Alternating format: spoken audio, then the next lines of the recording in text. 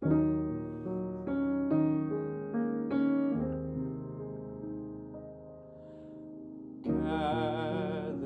here in the mystery of this hour, gathered here in one strong body, gathered here in the struggle and the power.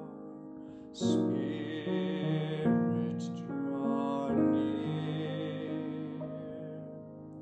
Spirit,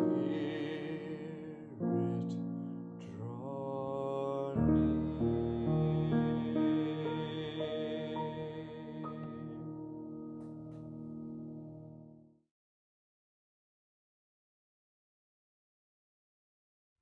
Hi, and welcome to online worship here at the Laverne Church of the Brethren. My name is Amanda Bennett, and I'm one of the pastors here at this inclusive, affirming, justice-seeking church. We are so glad that you chose to worship with us today online. Today you'll hear Pastor Tom as he preaches a sermon entitled 3 Cheers for the Church. It's sure to be a great message. There's so much going on in the life of this church community, but here are a few announcements for you today. On Sunday, January 29th, we'll be holding an all-church council meeting and luncheon. This is a time for members and friends to gather and do the business of the church. The major agenda items for this particular church council meeting will be the 2023 budget. We'll also hear an update from the Pastoral Search Committee.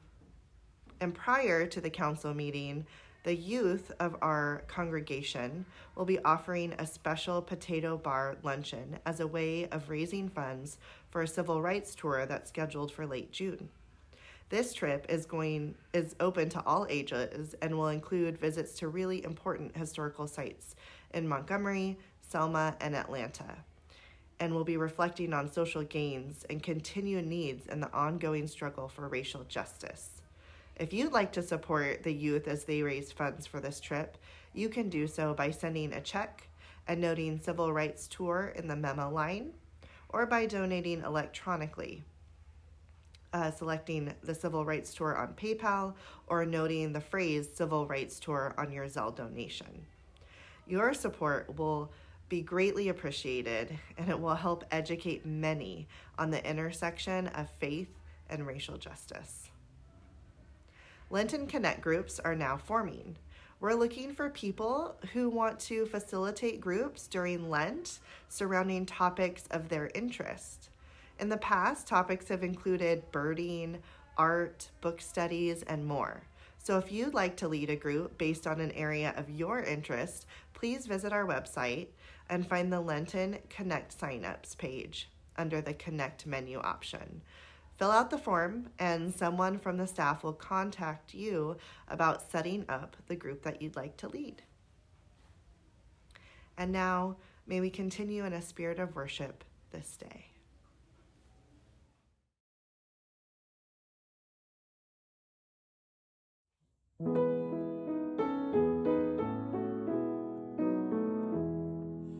God of grace and God of glory, on thy people pour thy power, crown thine ancient church's story, bring her back to glorious flower.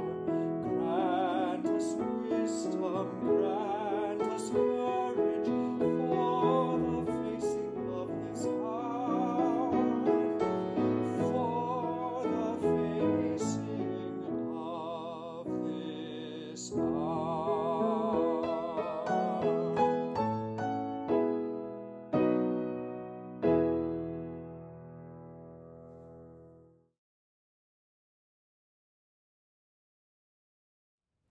Our second scripture comes from Philippians chapter 1, verses 3 through 11. I thank my God for every remembrance of you, always in every one of my prayers for all of you, praying with joy for your partnership in the gospel from the first day until now. I am confident of this, that the one who began a good work in you will continue it will continue to complete it until the day of Jesus Christ. It is right for me to think this way about all of you, because I hold you in my heart, for all of you are my partners in God's grace, both in my imprisonment and in the defense and confirmation of the gospel. For God is my witness, how I long for all of you with the tender affection of Christ Jesus. And this is my prayer, that your love may overflow more and more with knowledge and full insight to help you to determine what really matters, so that in the day of Christ you may be pure and blameless, having produced the harvest of righteousness that comes through Jesus Christ for the glory and praise of God.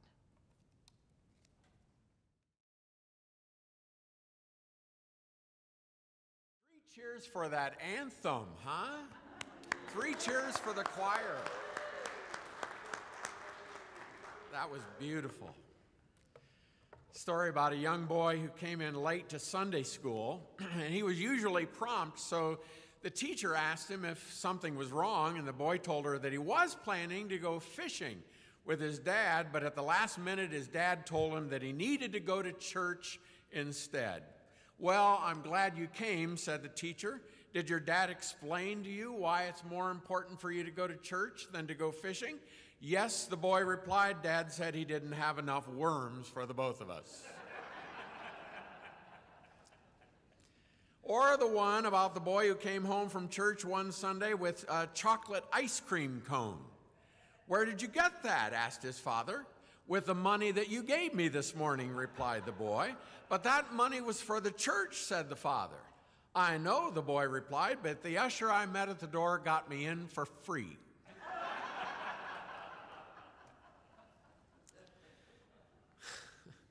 The book of Philippians in the New Testament is big on the idea of the church.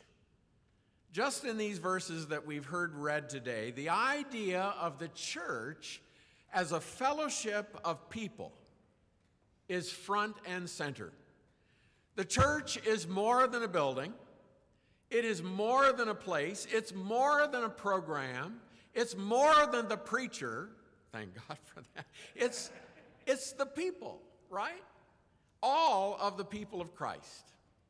The scripture uses words like partners in the gospel, sharers of the work. Paul uses the expression, you all. Paul must have been from the South. The way I feel about you all, how I long for you all together, together, together. It's an expression of fellowship, a family. The idea that we are all in this together, helping each other, pulling together, not apart. A family of believers moving in one direction. The $5 expression is the priesthood of all believers. We support, we help, we encourage one another. Paul just comes right out up in front in this letter, right off the bat, says that his desire is to elevate the appreciation for the body of Christ.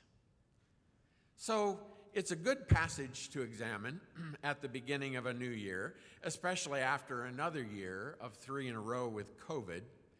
And maybe our connection in the church might have sagged a little.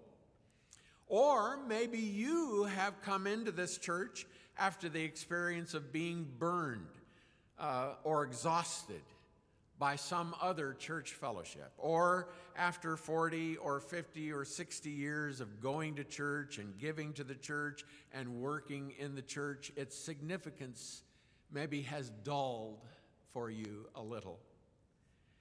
So let's come back to some basics about the church and maybe regain some new perspective and new appreciation. It's no secret that I am a satisfied customer when it comes to the body of Christ. For 50 years, I have been involved in it up to my neck.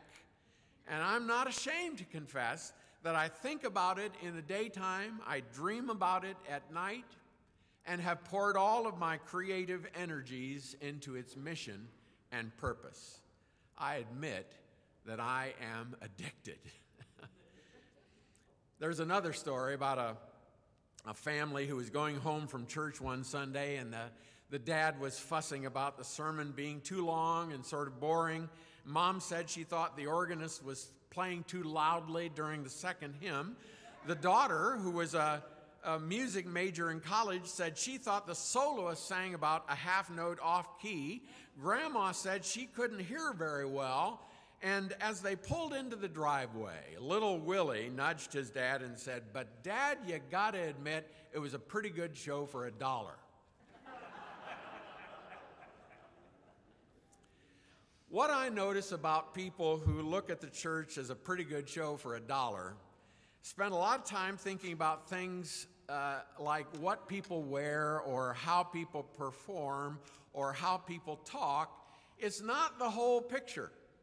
The longer I live and the better I understand the big picture, the less I ever want to focus on those things. It's not really what the church is all about. So for the next few minutes, I'd like you to think about the church.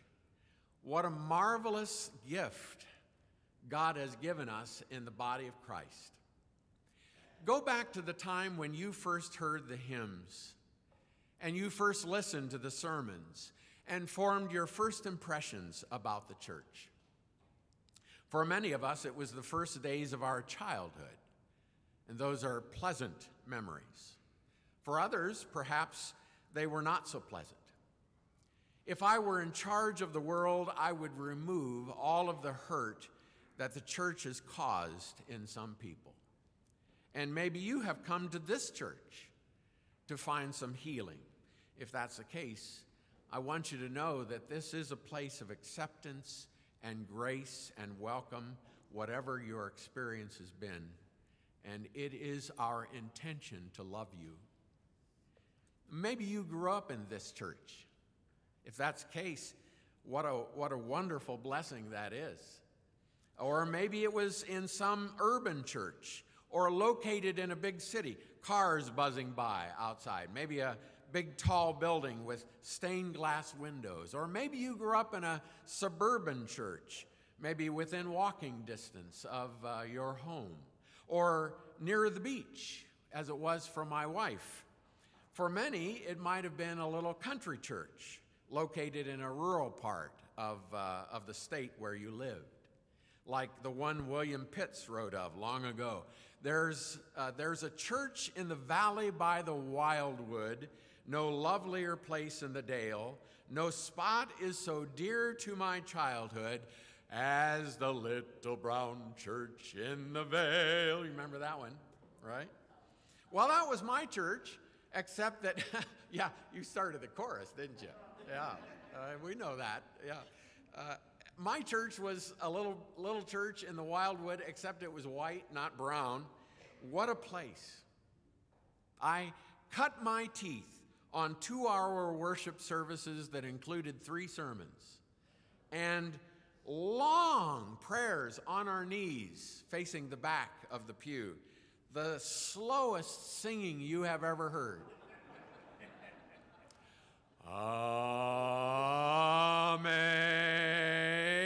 Amazing grace. I'm not kidding. No wonder it was 2 hours. But you know, faith is more caught than taught. And it was there that I first discovered that Jesus loves me, this I know, for the Bible tells me so. When I caught that, it was profound. It was there that you first felt that there is something bigger than you, that you are part of a long history of what God is doing in the world. You might have sung or played your first solo there, or sang in your first choir, saw your first wedding and funeral and baptism. When grief came, the banker, the insurance person, or an attorney gave your family advice, but chances are that the person who spoke well of your loved one and reminded you of the faith that helped you to go on was the pastor. There were people that brought food and hope and hugs. It was there that you experienced a group of people who became a part of your life. You saw them every week, and they laughed with your family, and they wept with your family, and they celebrated with you. Just a little pocket of people. And because of them, seasons had new meaning. Easter, Thanksgiving, Christmas took on new color. Partners with you in the gospel.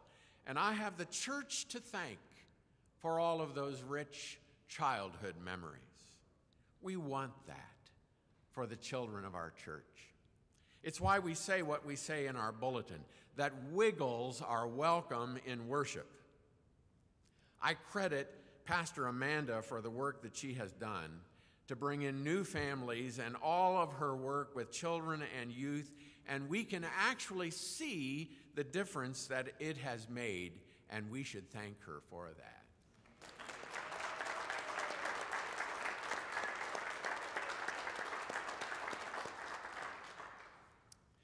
Maybe you were a part of a youth group in church.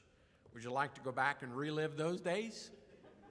Maybe, I don't know. For some, it was a time of crisis. Certainly a time when your bodies and your minds were becoming mature, thinking new thoughts. The world was becoming a bigger place, and you were finding your place in it. Maybe there was an adult who spent time with you and believed in you. A youth teacher or a Sunday school teacher who expressed a love for God and a love for others, serving others in a way that sets you on a new path. Maybe it was a time when you began to think about the gospel in a way that led you to protest the prevailing culture. And maybe there were people in the church that supported you in that. I hope that's the case. Maybe you came to a place where you decided, this is the way for me. This is the place for me. And you were baptized. I don't know what it is about this particular church that cranks out young people of the caliber that it does. Maybe it's the water, I don't know. All I know is that I have taken dozens of youth on service and mission trips, and the two that I took from this congregation were stellar and exemplary and unique, way above all others that I remember. One trip to Puerto Rico, we were without water and without electricity for days, no showers, had to wash our clothes by hand on the deck of the house, couldn't flush the toilet, rice and beans every day, hard work in the rain every morning, hot sun every afternoon. Each of them took turns cooking and cleaning and doing devotions without a single complaint. I never heard an on-edge word from any one of them. The adults maybe, but not the youth. Those trips are etched in my mind. I really trust that the future is in good hands when I look at the youth of this church.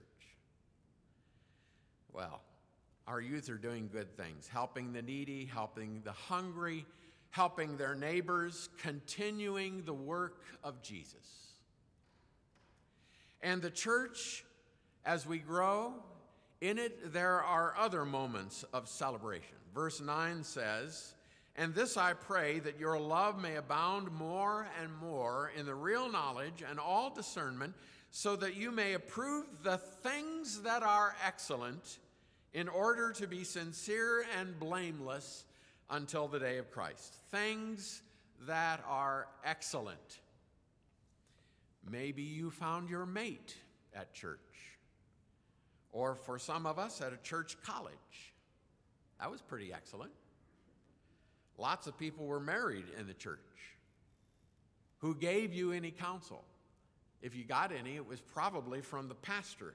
Who was there to dedicate your baby?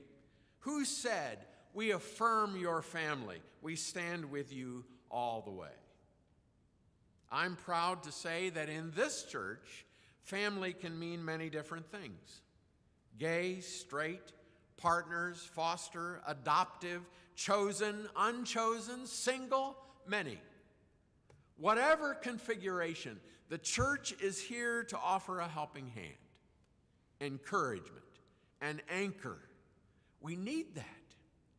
When we go through the tough times as adults, the birth of a child, the loss of a job, starting something new, moving to a new place, going through the stress of separation or divorce, children growing up and moving on or moving out, an illness in the family, a challenge of aging, and death when it comes. It is during all of those times when the church offers its gentle support. Just to know that it is here, has always been here, and will always be here. We need that kind of humane point of view to lift us up. The church has staying power. It is in the church, week after week, where we learn faithfulness. It is in the church that we first learn to give and to tithe. It was the first place that I gave out of whatever I had earned as a child, whether it was mowing lawns or delivering papers or a birthday gift of money. 10 cents out of every dollar, no matter what, went into a little leather purse. And we took that little leather purse to church every Sunday morning, and it went into the offering, period, no matter what. It is in the church, if anywhere, that accountability and discipleship is modeled, where we are reminded, shape up, get with it. At least it was for me. And thank God for that. I wouldn't be standing here if it weren't for people like Mrs. Herbster and Mrs. Buss and others in the church. It was in the church where we find roots that establish us for life. It is the church that speaks relevantly about the kind of world that we should be striving for, a world of peace and justice, a place of compassionate service, stewardship of creation, respect for diversity, a sanctity of human life, and where the vulnerable are protected and defended. 3 cheers for the church. In spite of all of its weaknesses and human culpabilities, it is still the most significant rallying place for you on this earth today and will be for the rest of your life. You are the salt of the earth, said Jesus. That's your role. Seasoning, flavoring, preserving. The world expects it from us, even though it may not always agree with us. 3 cheers for the body of Christ. It is the salt of the earth, a light on a hill, seed for the word. Bring forth the kingdom. Amen.